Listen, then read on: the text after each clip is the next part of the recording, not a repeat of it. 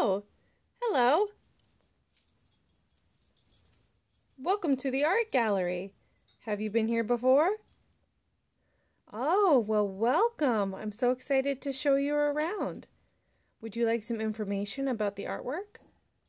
Great, follow me.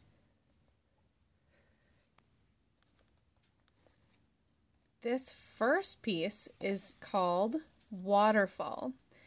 Each piece is labeled with a title and the year it was created.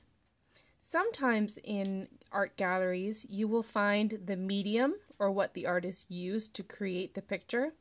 Paint, colored pencils, markers, that's the medium. You will usually find the title and the date. Other times you will find descriptions of what the artwork is or what it represents. This picture is done in an impressionist style. So an impressionist style is where you give suggestions of colors and textures of what it might be.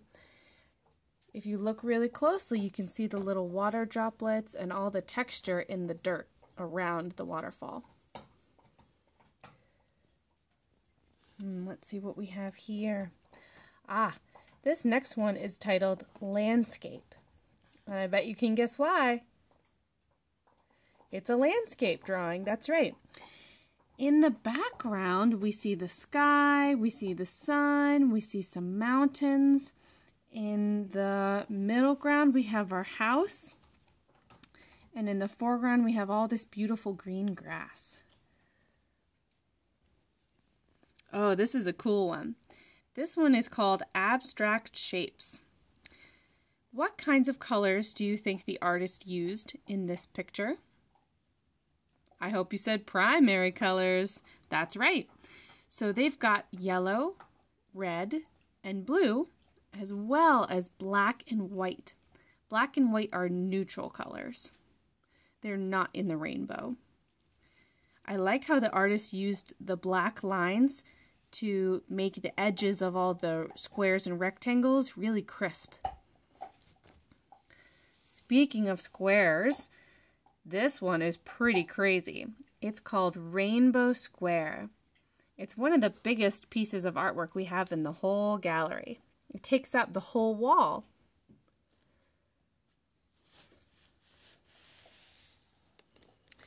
This one is a series of 3 pictures.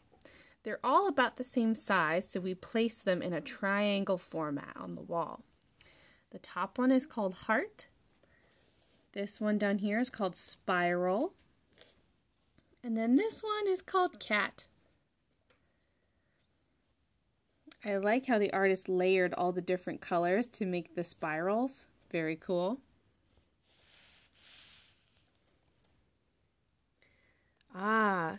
This one is called Portrait. Now we don't know if this is a self-portrait or just a portrait of someone else. Maybe a family member or a friend. She looks pretty content.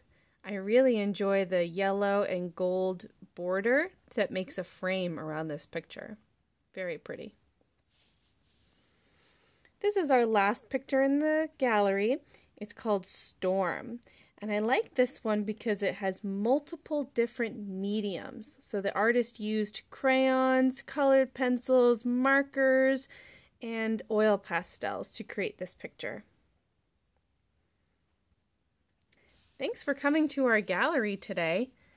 I had a lot of fun showing you around. I hope that I can come visit your gallery sometime.